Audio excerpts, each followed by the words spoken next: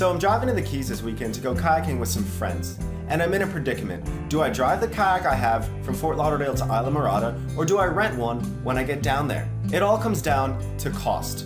Which is more cost effective? So I'm going to turn to SOLIDWORKS Flow Simulation to help me figure this out for sure. To start any flow simulation, I'll need to start a new project, and I always use the wizard. This helps guide me through the process. I'll give my project a name, choose my units. For this, I'll choose miles per hour. Here I decide whether or not it's an internal or external analysis. So for this wind tunnel test, I'll choose external, like the car on the road. The fluid flowing around it's going to be air, so I'll pick that from the list. And this is where I define the speed. Now this box that's around my model is known as the computational domain. That's where flow simulation is going to solve this problem. So I need this rectangle to represent my wind tunnel.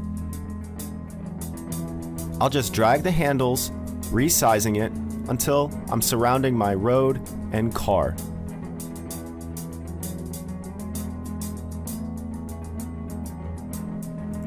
That looks good right there.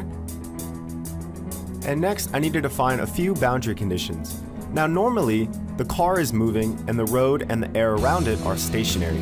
But in this case, we have a stationary car and the air and the road need to move around it. So here's where I will define the boundary condition of a real wall, saying that the road surface is going 80 miles per hour, the exact same speed I defined in the setup.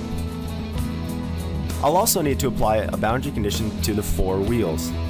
This will be a real wall, and I'll define the rotating speed as the equivalent of 80 miles per hour.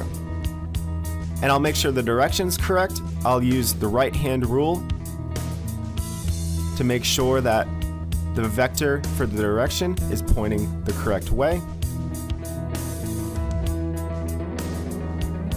And lastly, I'll define a goal. For this, I'm going to use the force acting against the car, the drag force. So this is force X. Additionally, I'll define a second goal. This will be an equation goal, which will give us the drag coefficient. This value is what we use to say how aerodynamic a car is. It's what I'll use to compare my results and make my decision. And with that, we're ready to run our study. Now that I have this one study done, it's very easy for me to copy this onto different configurations, so I can run it in batch mode. So I'll clone this.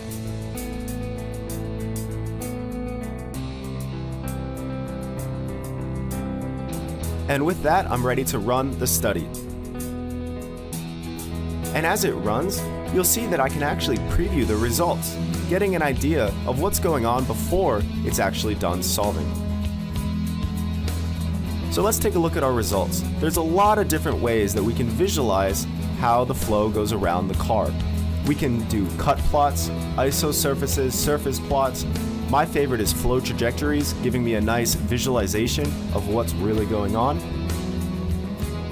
And after I'm done taking a look at the results, I'm going to look at the hard data, the values for the drag force and the drag coefficient to make my decision. So after looking at the results from flow simulation, it looks like it really doesn't make that much of a difference whether or not the kayak's on the roof of my car. So for this weekend, it looks like I'll be driving my kayak down to Islamorada. And thanks to flow simulation, it looks like that's the most cost-effective way. The increased cost in driving my kayak down will be offset by the savings in not having to rent a kayak. Just like all the other decisions we have to make as engineers and designers, we can look to tools like flow simulation to help us make the best, most cost-effective decision.